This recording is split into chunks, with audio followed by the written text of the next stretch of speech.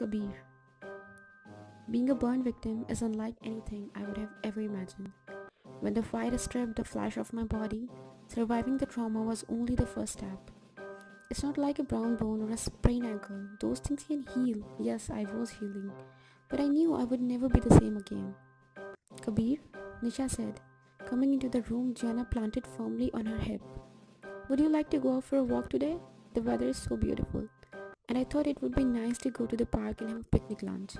It's warm but not too hot and it's overcast so the direct sun won't hurt your scars. I wanted to say yes to keep the sparkle in her eyes, but today was a bad day. Pain-wise, plus my heart was heavy for Vivan and Meera. Hearing that Meera had lost her publishing contract was just one more weight that tugged at my heart. I could barely muster the energy to walk into the kitchen, never mind walking to the park. I shook my head sadly. I don't think so. Not today, I responded. As I anticipated, the smile left her eyes. Disappointment set in once more. It seemed like all I could do lately was disappoint the woman I loved. Ironically, now that I was forced to lay around and heal, I realized that I had missed out on so much because I was busy either building Cafe Kabir or making it better. The women I shared my life with, the one I pledged to take care of, had spent many lonely days and evenings here. Without me, she ran the house alone when I should have been at her side more. Now that I was here, I could barely scrape up the energy to smile around the pain. I frowned at the scar on my hand. Wounds can be covered with scars, but some open up the moment they are touched with the wrong words. I think Nisha knew that, judging by the way she spoke so carefully these days. She now sat down beside me, repositioning her baby on her lap. Are you okay? She asked, concern wrinkling her brow. Is the pain bad today? I nodded, yes. And Nisha, I just feel so bad for Vivan and Meera. They had their dreams and those bright goals were going to bring them success. I just know they would. It's so unfair. Plus I feel even worse because they had such hopes of helping us.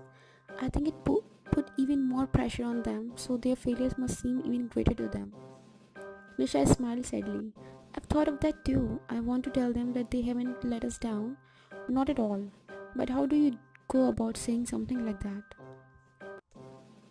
My shoulders lifted in a shrug, as much as they could with the tide scaring around that area. Sensing our despondency, or maybe because she was a rambunctious 2-year-old, Gianna began to squirm in Nisha's lap. I know, baby, Nisha soothed. Why don't you take her to the park for a couple hours? I suggested. Oh, Nisha demurred. I don't know if that's a good idea. I don't want to leave you alone. We'll just stay here. As if she understood our conversation, Gianna started to screw up her face and teared, threatened. I'll be fine, I insisted. It's only for a few hours and I think I'll just take a nap anyway. It feels like that is what my body wants right now. She looked hesitant, torn. I could tell she wanted to go, but wanted to stay with me at the same time. I smiled encouragingly. Are you sure? She said hesitantly, chewing her lip. Maybe just an hour? Enjoy yourself, I said. I'll see you after my nap. To emphasize my decision, I shifted positions and laid my head on the arm of the couch. She stood up quickly and I pulled my legs up and straight out where she had been sitting. I heard her humming quietly as she gathered the diaper bag in the stroller. It was nice to hear that happy sound from her. Call me if you need me, she insisted, closing the door behind her quietly. After she left, I got up and shuffled over to the window, standing far enough from the window so she couldn't see me if she looked over, but close enough so I could watch my small family walking down the street. Her steps seemed lighter and I knew she was probably relieved to be out of the house for a little while. She turned around the corner and I returned to the couch, sitting down heavily. The burns on my arms hurt, but seeing her happily walking down the street made my heart ache even more. Sweet Nisha, she had always been there for me, waiting patiently for each next phase of her life. When we met, her spirit had been shattered and I had tried to coax a smile out of her with a cold coffee and ice cream. I was only working at a cafe at the time, but even with only a handful of words between us, I started to dream about this beautiful woman in the coral dress.